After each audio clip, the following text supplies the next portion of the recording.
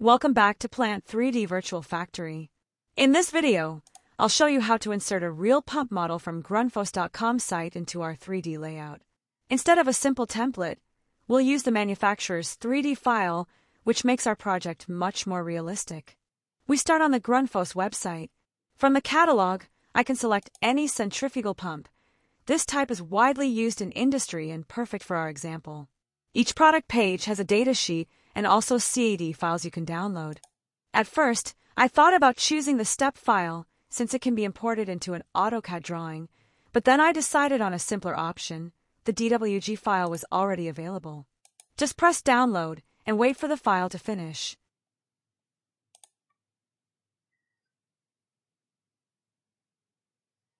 The file has finished downloading, and now we can open it.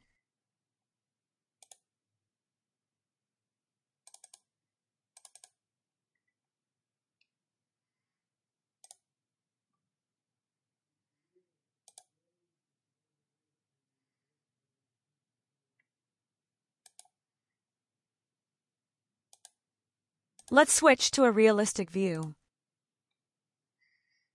And here it is, a nice detailed pump model. Now rotate it to the right side, not upside down like I did.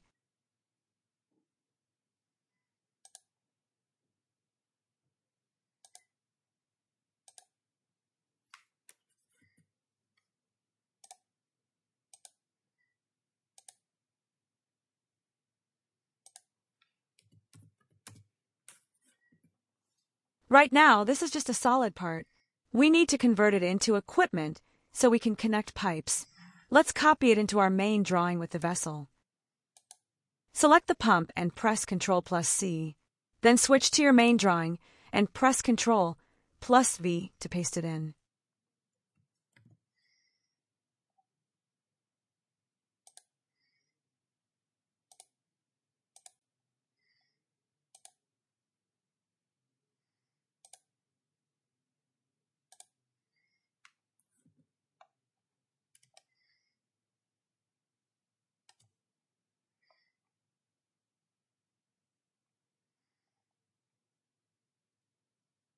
Select the pump, then go to the Home tab and Equipment.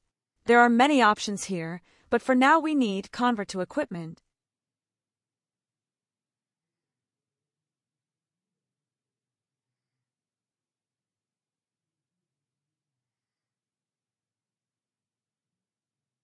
Select the pump again and specify the insertion point.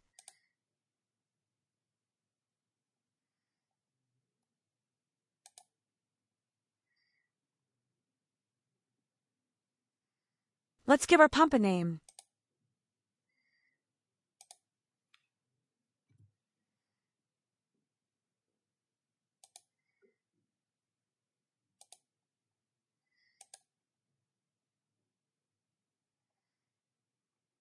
We have our pump, but there are no nozzles to connect yet. Click the button to add suction and discharge nozzles.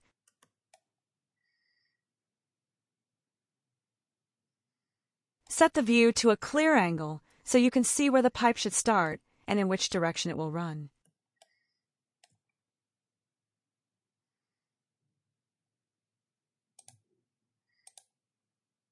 The nozzle table will pop up.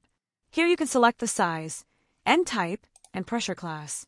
In our case, that's DN65 with flanged ends and PN16. All of this information comes from the pump's datasheet on the website. The flanges are already visible in the model.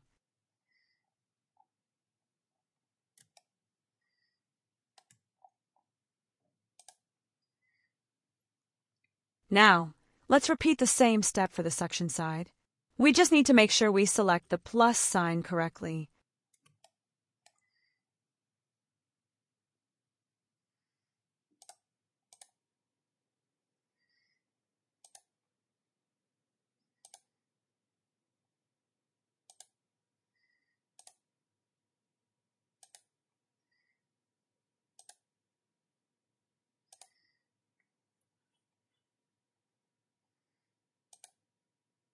Let's check if the nozzles were set correctly. Simply try drawing a pipe.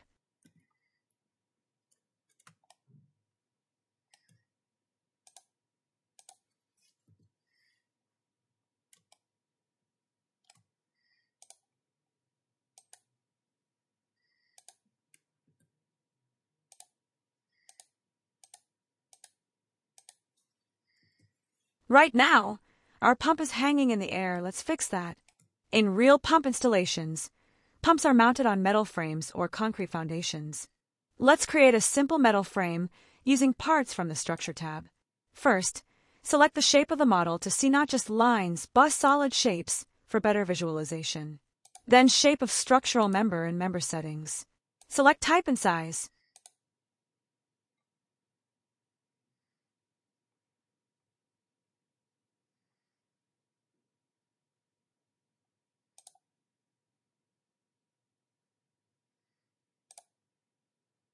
I almost forgot. Select a snapping point. It's not strictly necessary, but it can be really handy sometimes. Our pump model even shows the bolt holes used to anchor it in place. Now select member and draw a line. And now you can see that we select wrong snapping points. It's not a big deal. Press Edit Structure and reselect them. These foundations help keep the pump stable, reduce vibrations, and make maintenance safer and easier. I think I will take bigger profile. Let's speed it up.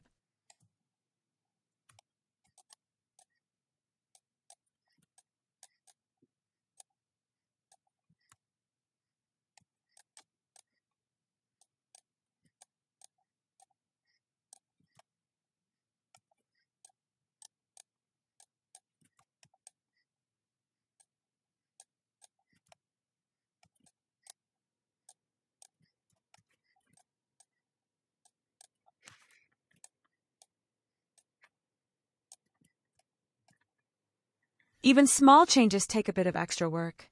Now, let's place our new pump in position, replacing the old one.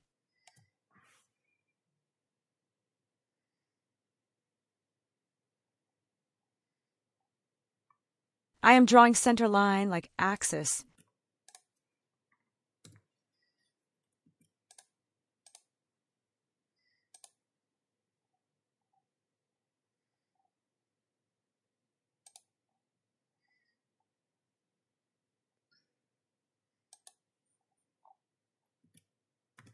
Measure distance with Command DIST to place pump in the center.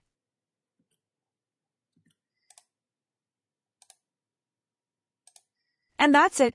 We've successfully inserted a real Grundfos pump into our Plant 3D project, complete with nozzles, a foundation, and piping connections. In the next video, we'll continue by redrawing piping with real valves. Thanks for watching, and don't forget to like and subscribe for more Plant 3D tutorials.